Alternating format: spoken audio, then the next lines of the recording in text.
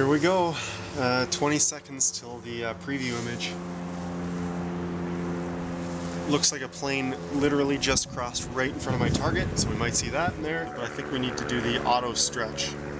Oh my.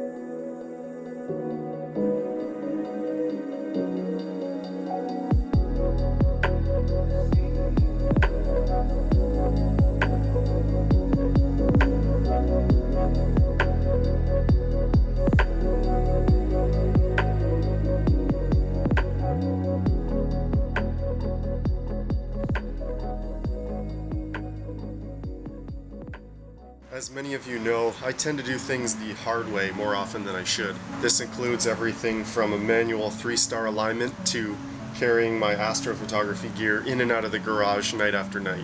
It's because I'm old school. When I started this hobby back in 2011, there weren't nearly as many dedicated astrophotography products as there are now to automate the imaging experience. However, new devices have entered the scene that allow me to do what I love most: capture more images. That means less time setting up and connecting hardware and more time actually collecting light on my deep sky target, even when I'm in the house asleep. Perhaps one of the greatest examples of the technological evolution of this hobby is the ASIair from ZWO. It aims to provide the deep sky astrophotography world with a portable, user-friendly experience in a single package.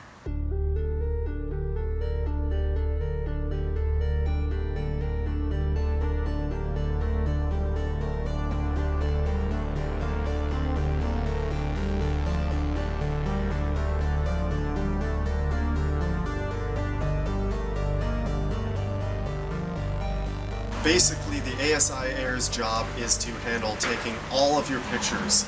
They're all going to get recorded on the internal storage in the device. No laptop computer here and connections for auto guiding, it handles that as well. I'll control the device using my little tablet here. I'll go in the house and sit down. You can even control the mount with it. The ZWO ASIair isn't the only product like this in the marketplace. The Stellarmate has a loyal following. The Prima Luce Labs Eagle Core is a popular device like this, but the ASIair aims to be the most mainstream commercially available product with a straightforward user experience that's great for beginners without a technological background. I've got my ASIair mounted on top of the Pegasus Astro Pocket Power Box. There was a nice flat spot on the Esprit 100 here, so I've got the Velcro tape on the telescope with the Pocket Power Box and then the ASIair on top of that. They're both really close to the same size actually, both very lightweight, pretty much weightless, not adding any extra weight to the mount. So to power the device, I've got the AC adapter plugged into an outlet for the Pocket Power Box, and then I've got the proper cable running in from the Pocket Power Box to the ASIair. It's actually kind of cool. It's a USB Type-C connection here, and this is the adapter from USB to traditional power source. Now, because the ASIair is completely Wi-Fi, it means that you don't have to have a direct connection to your computer to control it and interface with it and get your photos. So I found I'm an Android user myself. I found my little Galaxy S7 screen to be a little small to control this, and I felt like it was time to get a tablet anyway to control my planetarium software and all my other astronomy apps, YouTube videos. The ASIair has a dedicated app in the Google Play Store and the Apple App Store. So I'll use this little 8-inch tablet to control the device. The device itself is just a Raspberry Pi computer with the dedicated software designed by ZWO for astrophotography. There's USB 2.0 ports, 4 of them on the one side, along with a direct connect Ethernet cable, and if you want a direct internet connection.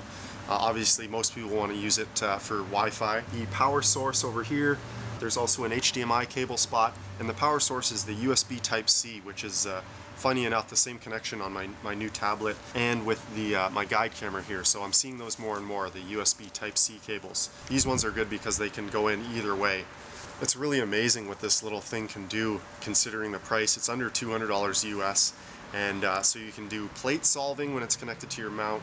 You can of course capture your images, run an imaging sequence, cool your camera, set the binning, all of the camera control like I normally do on my laptop with APT. Auto guiding, it'll show you a graph, so no more PhD guiding. It has its own auto guiding software in there. So pretty incredible to think that that's all happening in this little box here. Here you can see the two cameras that I'm using with the ASIair. The ASI 290mm Mini, an awesome little guide camera compatible with the ASIair, and then the 294MC Pro, my primary imaging camera, a one-shot color cooled CMOS camera. Yeah, so those are the two cameras. Everything matches all nice and red. That's what it's all about, right?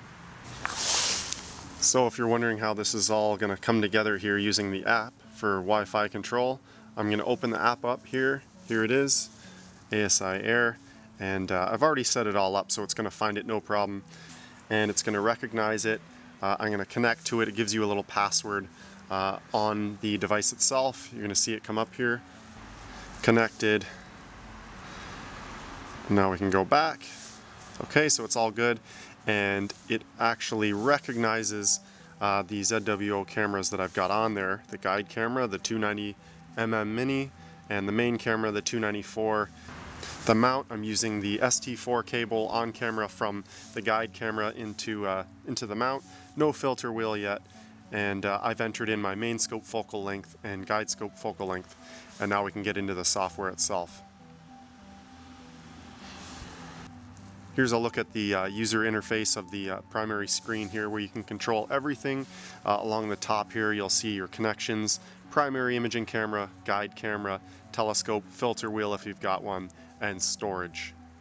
Along the side here is where you do stuff like control your binning, run your imaging sequence, the exposure length, so there's 5 minutes there.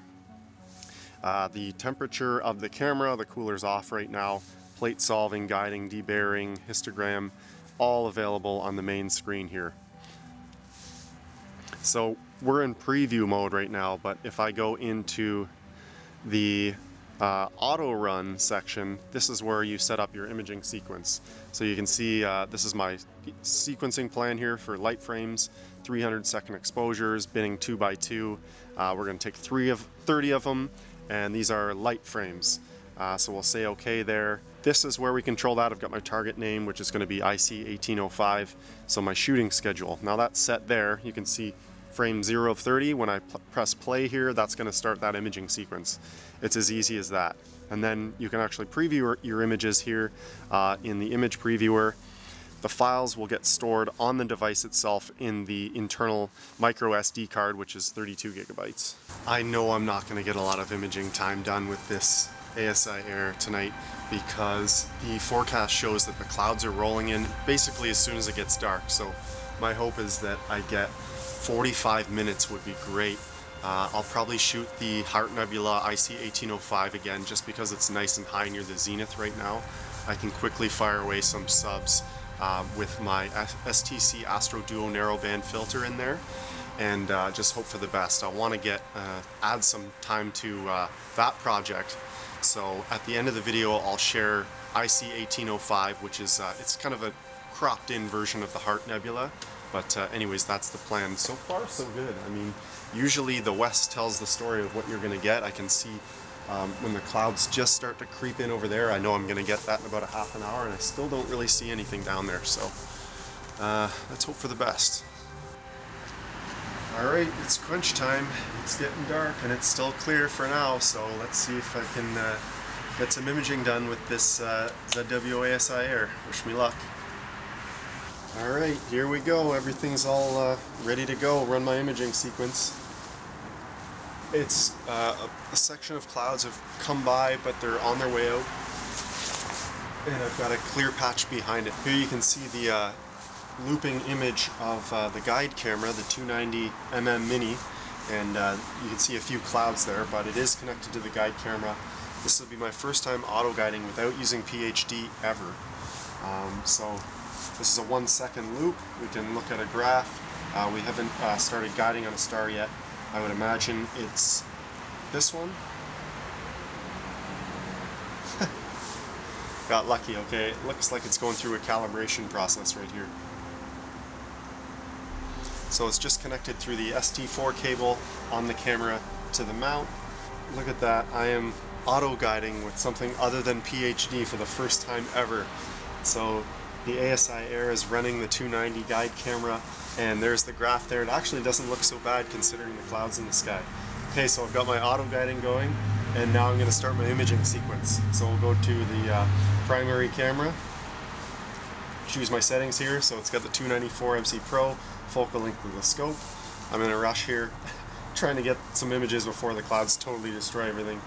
I'm going to go with a gain of 120, medium target temperature. And now I'm just going to set it to -20 degrees Celsius. So that's cooling. I'm going to go into to set an imaging sequence. So auto run, choose my settings here, light frames, just because we've got such limited time. I'm going to do some 2-minute subs on the Heart Nebula. I'm going to take 30 of them, bin 2x2, these are light frames, and I am going to just start running that. I'll show you the preview image in 102 seconds. Here we go, 20 seconds till the preview image.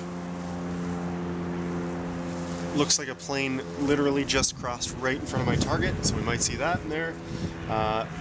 With this bright light shining on me, I can't tell how cloudy it is up there. I don't see any stars, not a good sign. Let's see what the preview image looks like. Okay, so there it is there. I can see some stars. Not super impressive, but I think we need to do the auto stretch. Oh my, did you see that? Holy, look at that. Is that unreal or what? No laptop, auto guiding, image capturing, this little box in my tablet. That was like magic when I turned the auto stretch on. So there's my first sub, 2 minutes on the Heart Nebula. Unreal, through the clouds. Very happy with that. So I'm on sub number 2 of 30. Graph looks pretty decent considering the clouds, and I am just thrilled with that. Very cool. Devices like the ASIair aren't for everybody. Maybe you're just more than happy using your imaging laptop and your computer and doing things the way you always have. If it's working well for you, why change, right? I can definitely relate to that. I will say, however, I can confirm that the ASIair does exactly what it sets out to do, which is simplifies the process. It's reliable, it works, it's very straightforward. I was a little hesitant at first to change things up because I thought, you know what, if there's any hiccups at all, if I lose connection and it stops capturing, or if it takes me longer to use this or anything, definitely was not the case. I was able to get up and running quickly and easily, and I didn't even look at the user manual. I figured it out on my own. It's nice to control things on an app. I love using apps on my smartphone and tablet for everything, so just a very cool device for people that are into this kind of thing, that have been looking to get a mini onboard computer for their rig, Raspberry Pi computer. You've got to check out the ASIair. The software and the compatibility with the ZWO ASI cameras is phenomenal, and the guiding, I am really impressed.